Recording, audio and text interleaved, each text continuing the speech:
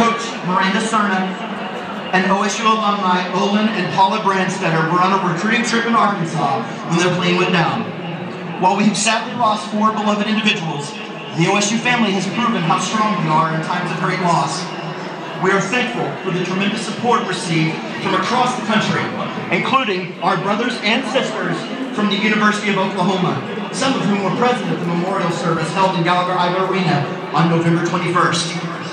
At this time, please stand and join the spirit of Oklahoma State University and the pride of Oklahoma in remembering the lives of Kurt Budke, Miranda Serna, and Olin and Paula Branstetter as we perform Amazing Grace.